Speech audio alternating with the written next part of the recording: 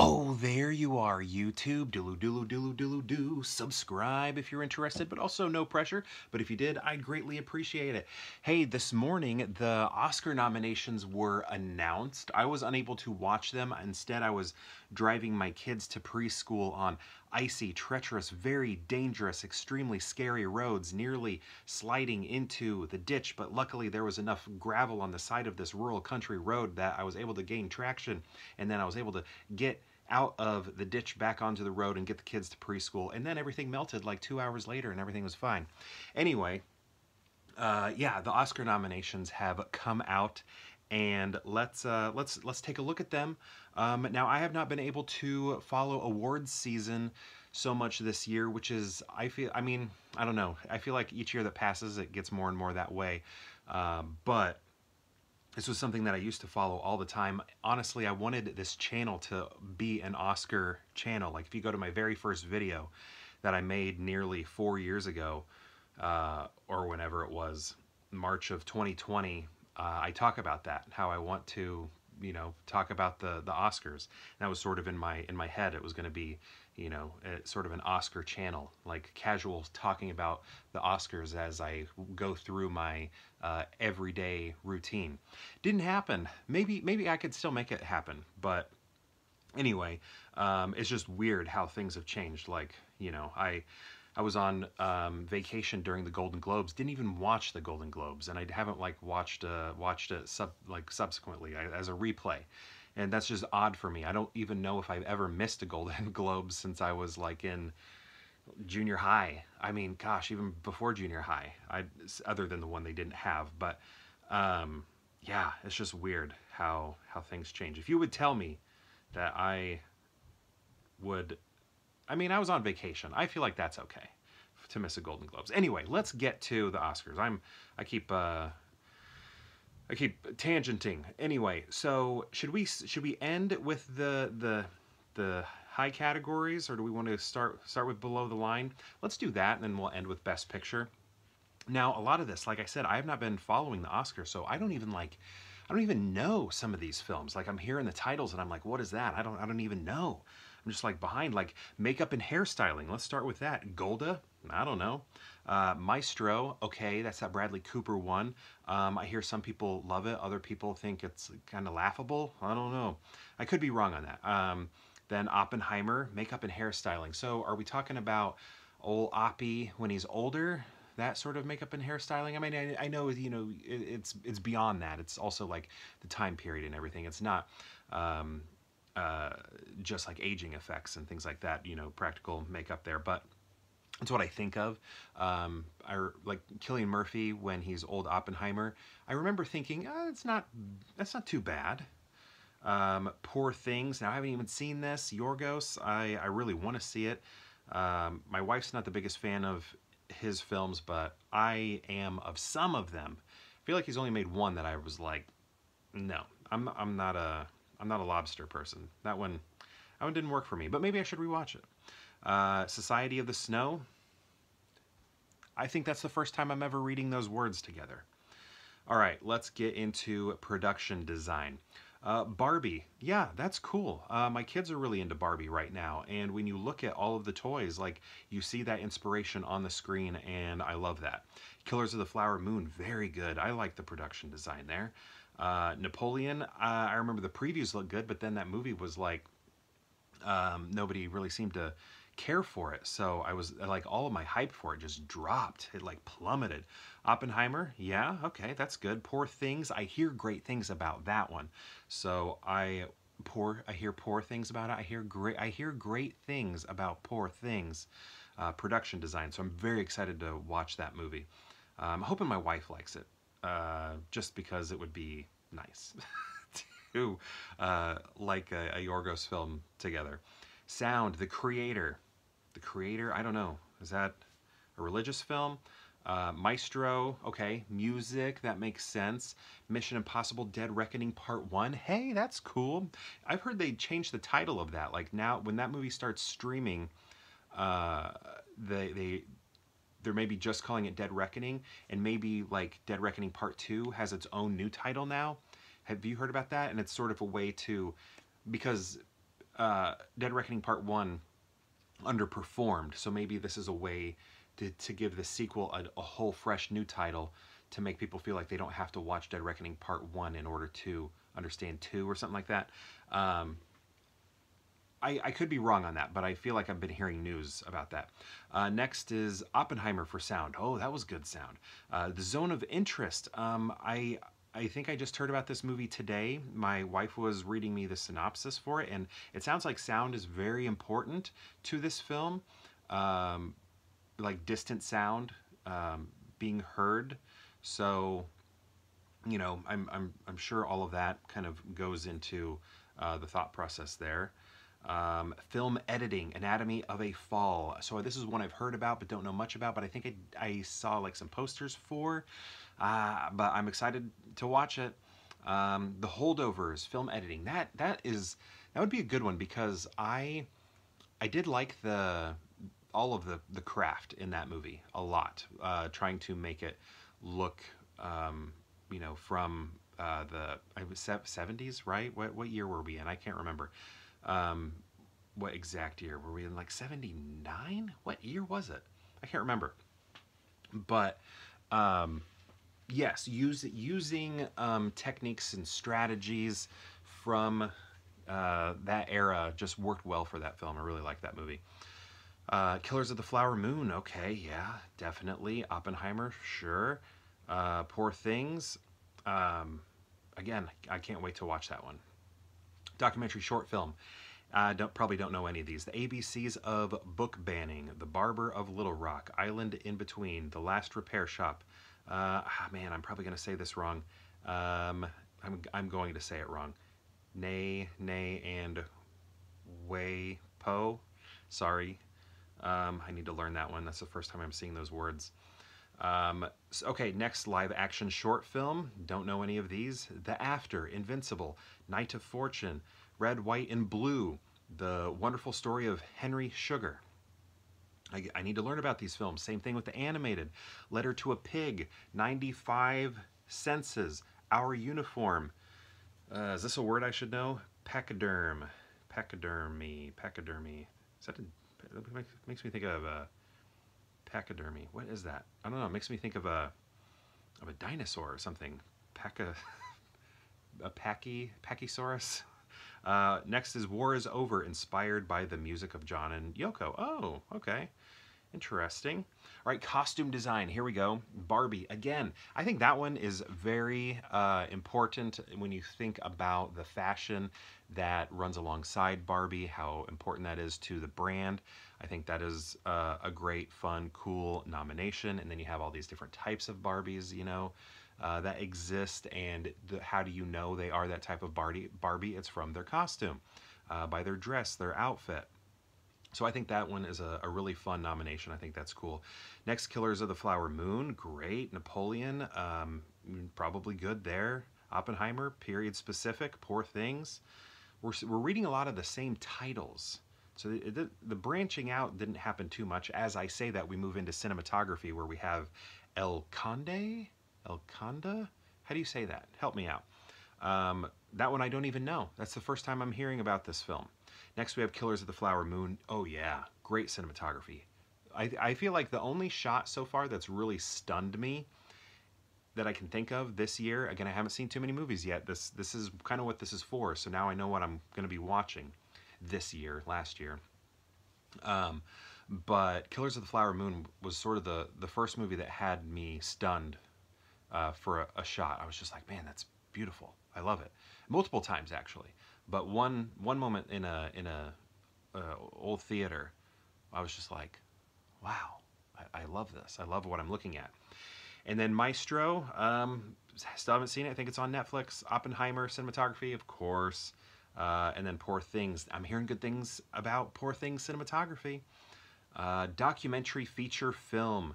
Okay, I haven't seen any of these. Should I even try these? What is that? 20 Days in Mariupol. Bobby Wine, The People's President.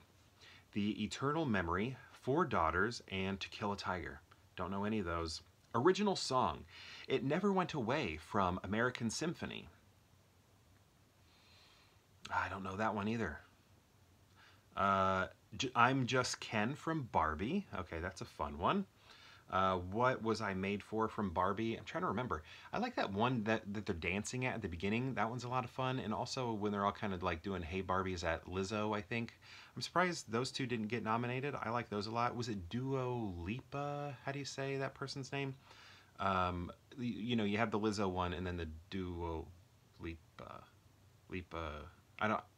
I don't know. I'm out of touch with popular culture right now. Then The Fire Inside from Flamin' Hot. I don't know that movie. Oh man. Okay. And then A Song for My People. I'm gonna try and say this word. Was Hazi. A Song for My People from Killers of the Flower Moon. Okay. I did love the music in that film and in the credits. I wonder where that song is located in the film. But I do remember when watching that movie liking the music. So I'm going to guess I'm Just Ken will win, right? Probably. It was a good, fun song. Kind of reminds me of that song from Frozen 2, I think, that Kristoff sings.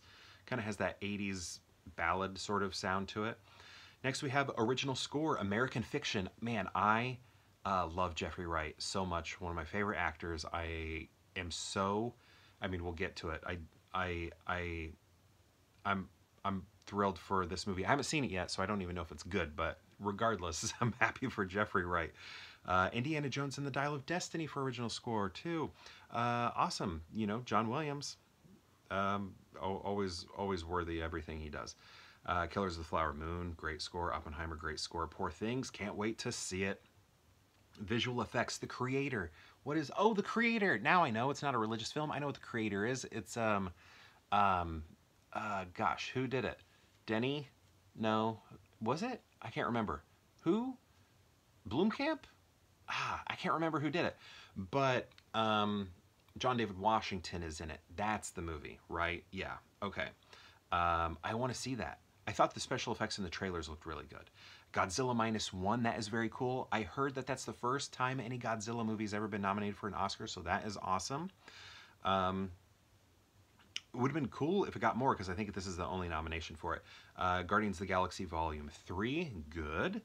I think I like those movies in the order that they came out in. I do like the conclusion of that trilogy, but I still think I like them, yeah, in the order they were made. Next is Mission Impossible Dead Reckoning Part 1. Okay, yeah, good. I like those effects in there. It was all looking good to me. And then Napoleon, which I did not see. But the trailers looked good, but the word of mouth was bad. Original screenplay, Anatomy of a Fall. Again, I think maybe I've only seen a poster. The Holdovers, that's great. I just like that little engine that could sort of movie there. And plus, it's a Christmas movie, which is cool. Those don't get nominated much anymore like they did back in the day. And it's kind of like that stop motion, like the Island of Misfits, right? It's kind of like that. They are an island of misfits. And then Maestro, all right, and then May December. I thought we might get more from that. With Julianne Moore, Natalie Portman maybe popping in. Of course, we'll get to the acting nominations later. Past Lives. That's a movie I've heard so much about that I have not seen, and I can't wait to watch because it seems like everybody loves it. Adapted screenplay. Wait, did I mess up there? Did I mess up? Oh no, we're good. Okay, yeah, adapted screenplay. American Fiction. Again, Jeffrey Wright is an actor there. I don't know who wrote it. They don't have the names here. They should put the names, not just the film. But American Fiction, then Barbie, which is based off of a toy. That's why it would be adapted.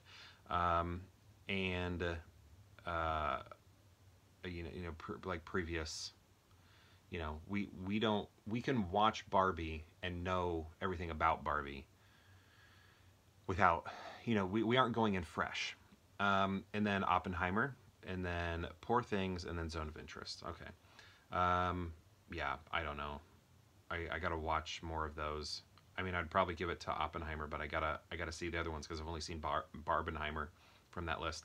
Animated feature film: The Boy and the Heron, Elemental, Nimona, Robot Dreams, Spider-Man Across the Universe. Oh, you know who I feel bad for here in this situation? I feel bad for the movie Wish, Disney's animated feature, Disney Studios animated feature, which flopped, failed, because that was like sort of meant to help commemorate their 100-year anniversary of the Walt Disney Company, and I just wish it was a big success. Unfortunately, it wasn't, and it's just such a sad thing to think about, where this company is celebrating 100 years, and the movie that they make for it just falls flat.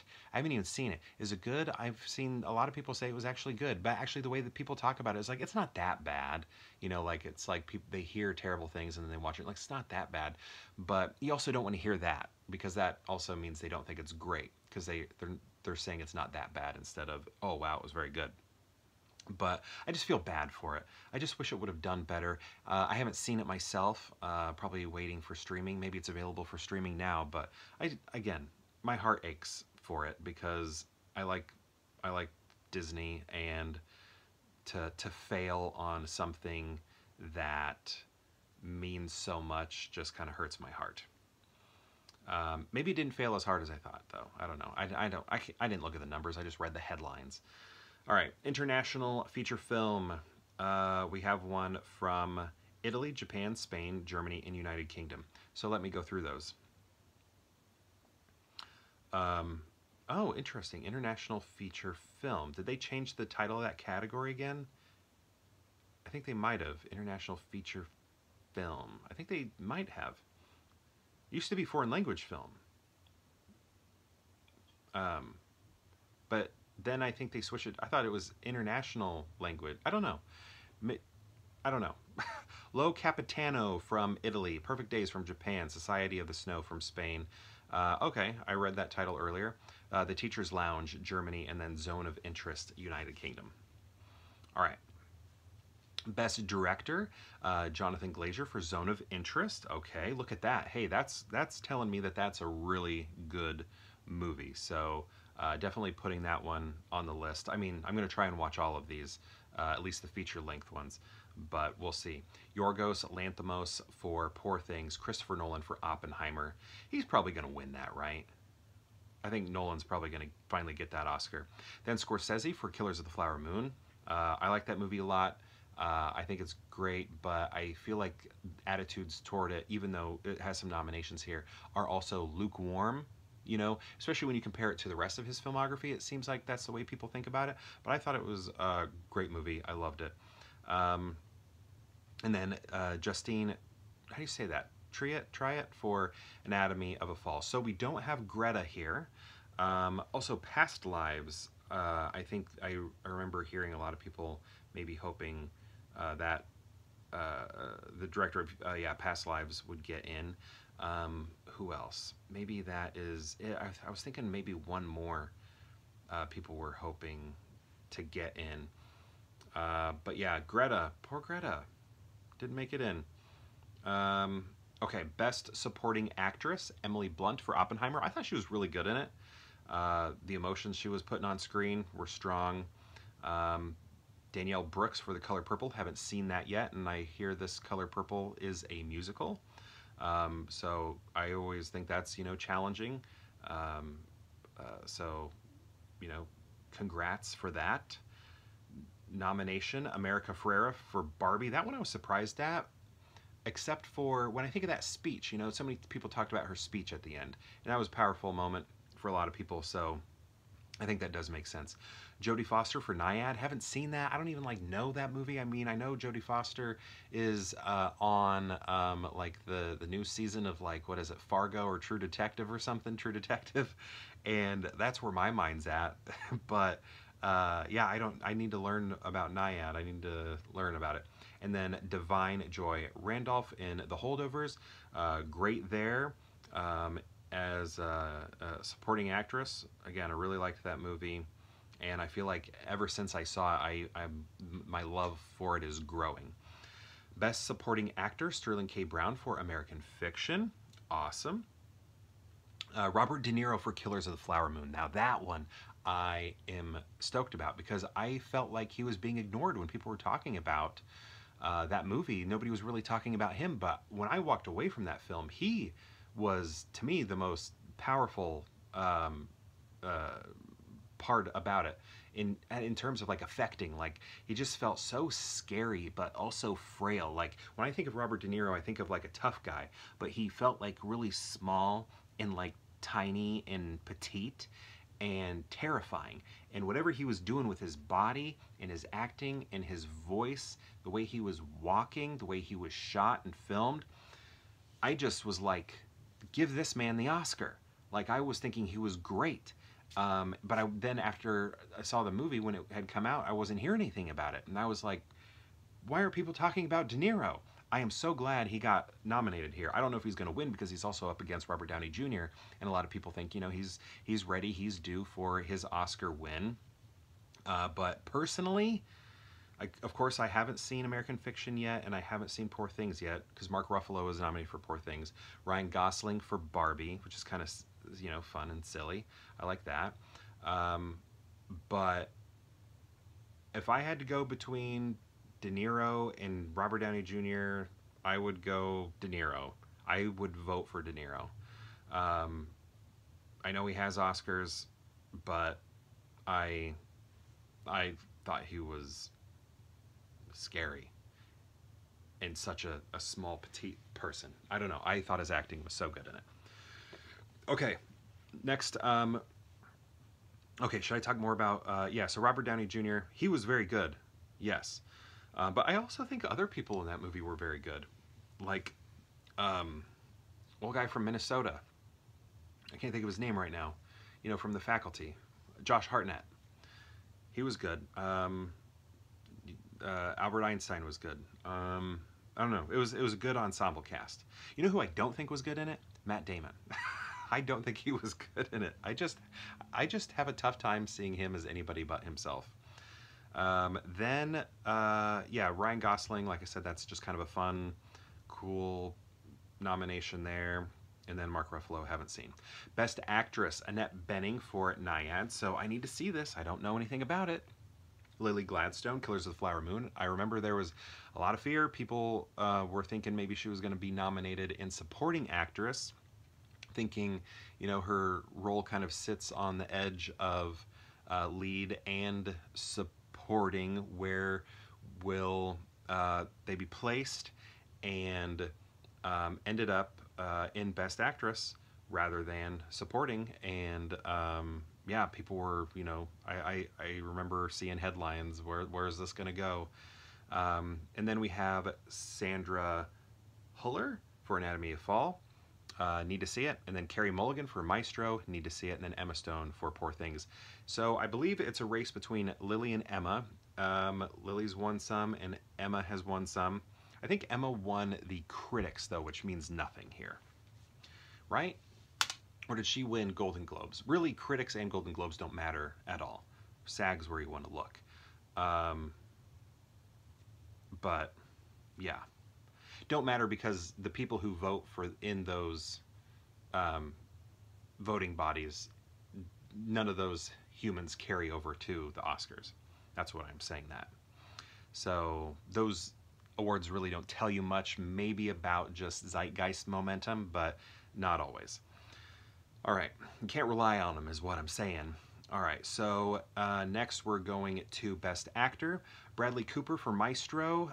I think he looks like, when I was watching him like in a preview or something conduct, I was thinking he looked like Steve Martin. Like I was like, this looks like Steve Martin being funny, like conducting. So I hope it doesn't come off too humorous for me. Of course, within the context of the movie, it probably won't, but I don't know. You know what Bradley Cooper should have been nominated for and won? A Star is Born. I am like, he was great. He should have been nominated there, and he should have won. He was so good. Of course, maybe he is in Maestro also, but I love him so much in A Star is Born. I don't know what my thought was at the time. I think I was thinking he should win or be nominated. He wasn't nominated, but had he been nominated, I think he would have got my vote. All right, also in Best Actor, so we did Bradley Cooper and Meister. We also have Coleman Domingo from Rustin. What's Rustin? I need to see this movie. Paul Giamatti from The Holdovers. Awesome. That would be cool. I love Paul Giamatti. Thought he was good in that. Cillian Murphy, though, Oppenheimer. Ooh, so that's probably the race, right? Paul and Cillian. And as much as I love Paul Giamatti, I'm wondering if I think Cillian should get it, though. It's I could see myself like really wrestling if I was a part of the Academy. What do I do? I love Paul Giamatti and I think he's great in it, and I wish he would have been nominated and won for Sideways, right? And he didn't. But here he has another chance with the same director. So would I write his name down? But I don't like to do sort of that sort of thought process. But I also think he was really good, which is a thought process that I would like to use for voting. But then we also have Cillian Murphy, who like doesn't have this like feeling of overdueness or anything, but I think he gave a very strong, awesome, amazing performance with just so much weight on his shoulders, and you can feel it. But I also like comedy for Paul Giamatti. So what do we do? I don't know what to do. I don't know what I would do. I might have to flip a coin, or I would just, even though I think Cillian maybe gave the more impressive performance, I guess. I don't want to sound negative towards Paul, because I don't mean that at all, but I don't know, I might vote Cillian. I don't know. I'm still working this through my head. And then Jeffrey Wright, just, this is amazing. Paul Giamatti and Jeffrey Wright, if I had to give like top 5 favorite working actors right now, I mean they would probably be there. Both great. So I'm just so happy for Jeffrey Wright. Love Jeffrey Wright. Watch Basquiat if you haven't seen Basquiat. I mean, I even like him in the Hunger Games movies. Hunger Games. He's great. Commissioner Gordon. I think he's a good Commissioner Gordon. What else do I like him in? I mean, Westworld. Gosh, so good in that. I lost track of that show, but when he was on it in the early seasons, it was wonderful. Okay, so again, I don't know what I'm going to do there. I have no clue. All right, let's get into Best Picture Oscar. We have American Fiction, which is so cool, again, because I'm just so happy for Jeffrey Wright. Then Anatomy of a Fall, a movie that I need to see. Haven't seen it. I've only looked at the poster. Then Barbie, that's fun. Look at that. Barbie made it in, which here's the thing. Like, some people may be like, well, come on, that movie's not really that good. Here's the thing. I think Best Picture means a lot of things. Sometimes it can mean, quality, objective quality, whatever that means. But I also think it can mean cultural moment, sort of thing. Like, what did it do? Was it the best picture to create like a cultural moment? And I feel like together Barbie and Oppenheimer sort of did that.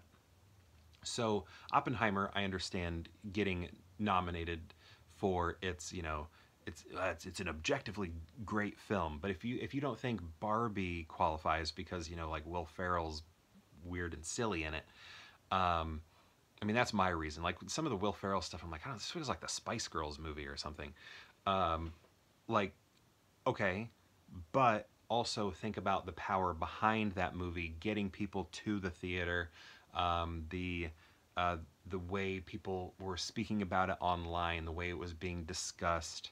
I like all of that, the excitement to see it. Like, I feel like that counts too. Same thing. I don't know. A lot of movies that happens with, and I think they deserve a Best Picture nomination for that. Like, I mean, like there are Marvel movies that have come out that, well, Black Panther was nominated, and I think it kind of created this cultural moment. But there are other superhero movies that I feel like should have been nominated also for sort of doing that, like Endgame, in a way. I think that would have been great. Gosh, The Matrix. I think that one would have been a great Best Picture nominee because of sort of what it did to the culture in that moment. And